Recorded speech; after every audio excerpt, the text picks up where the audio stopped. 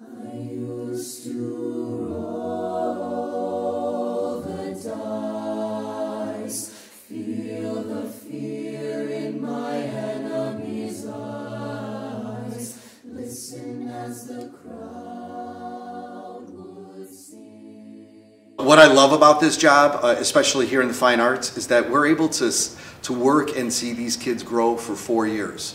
And if you think about an academic teacher, maybe they'll see them for 2-3 years throughout their entire 4-year career, but we get them as freshmen and we get to see them grow for 4 years, and not just as musicians, but we get to see them grow as human beings, and that's a pretty cool thing. That's probably the best reward of this job.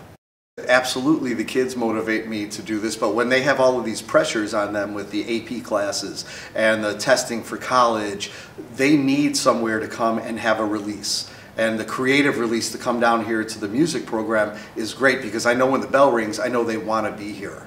So it's our job down here in the fine arts program, and here at Wheeling we have it covered, that we have a really good time making sure we're teaching them music.